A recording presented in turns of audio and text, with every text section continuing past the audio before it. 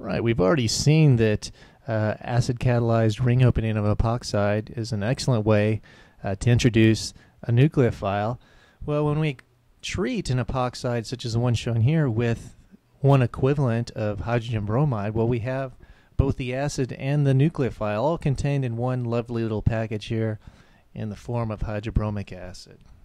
Not the nicest stuff in the world.